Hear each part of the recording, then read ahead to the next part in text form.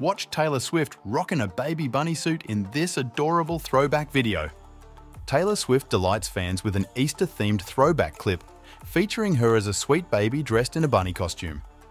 Despite the timing, this adorable glimpse into her past brings joy and nostalgia to her devoted followers. In celebration of Easter, Taylor Nation, managed by Taylor Swift's team, shared a heartwarming video clip. It features baby Taylor Swift held by her mother, seemingly celebrating her very first Easter.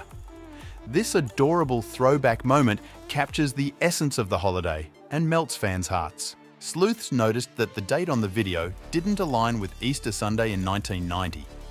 Research revealed that the holiday occurred on April 15th that year, not the date indicated. Despite the discrepancy, fans still cherished the precious throwback moment.